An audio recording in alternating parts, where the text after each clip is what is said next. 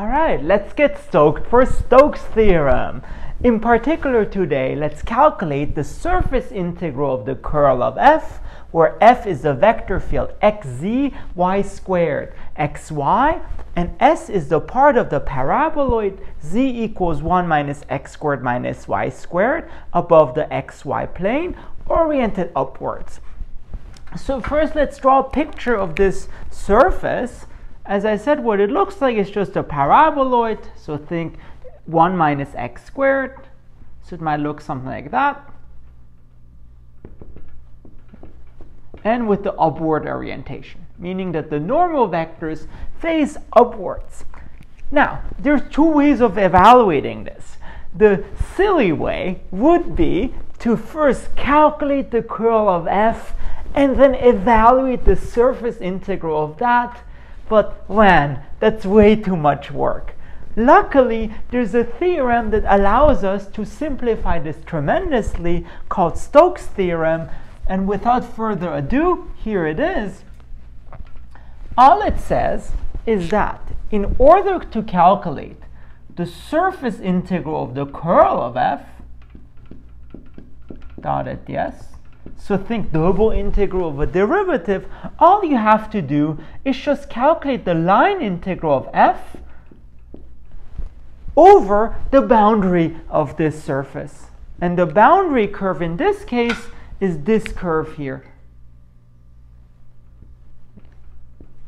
So literally, instead of calculating a surface integral of a curl, all you need to do is calculate the line integral of the original vector field, which usually it's way easier to do, especially if you're like me and you forgot how to calculate surface integrals.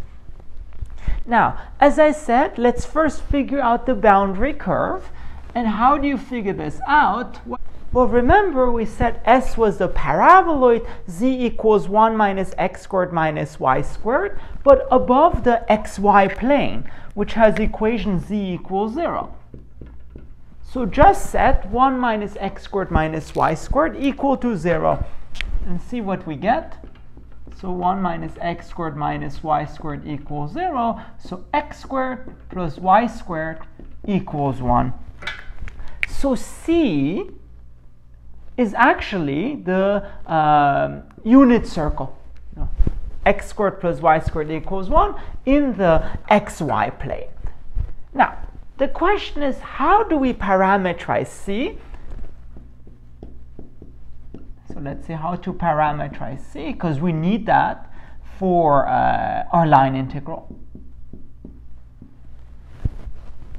And here you have to be very careful, because the orientations need to match. Namely, we know already that S is oriented upwards, and now for C we have two choices. Is it clockwise or is it counterclockwise?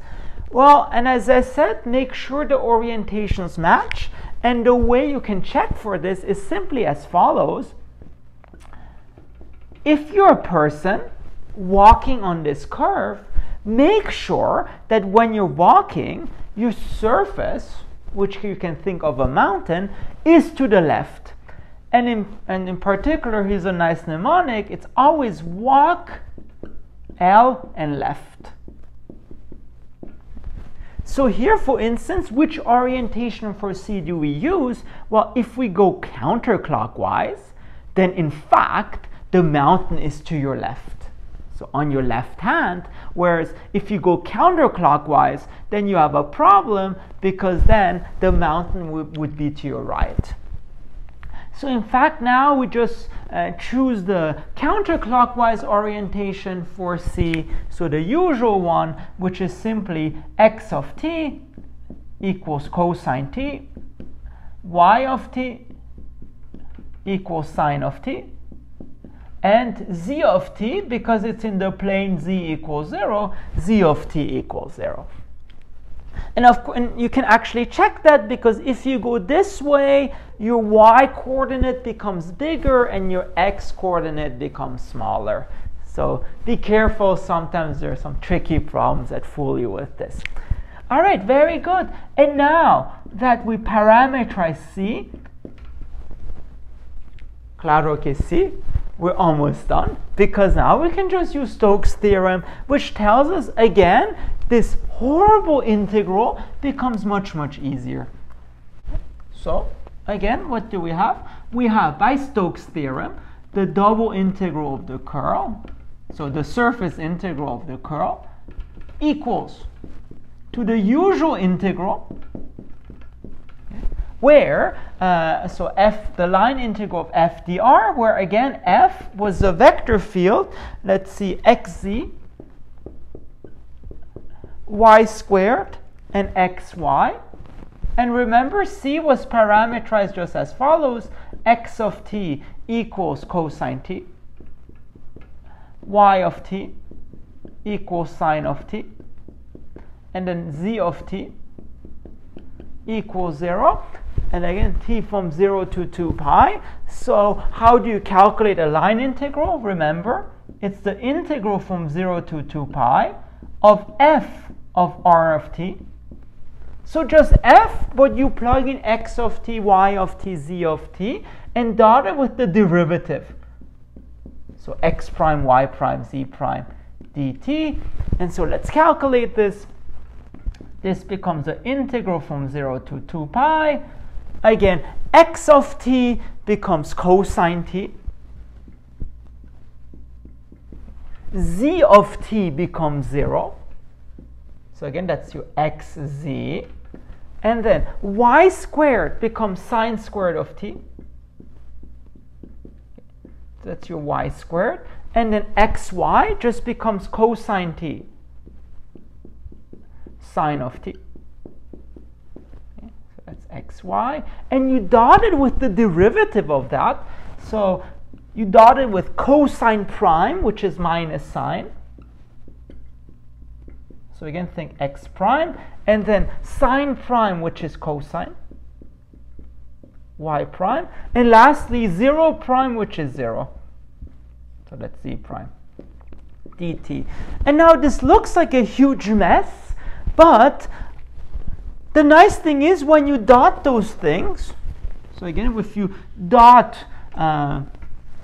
those two vectors, you actually get a bunch of zeros. So in fact, what you get, this simplifies tremendously. This becomes simply integral from 0 to 2 pi, 0 times something, so just 0, sine squared of t times cosine t, plus cosine t sine t times 0, plus 0 dt. And so in the end, all you need to do is just evaluate sine squared times cosine, and you're left with integral from 0 to t, sine squared of t, cosine of t, dt. And again, an antiderivative is just 1/3 sine cubed of 3t from 0 to 2 pi. But if you evaluate this both at 0 and 2 pi, you get 0. So in the end, the value of the surface integral of the curl is simply 0, which is very neat.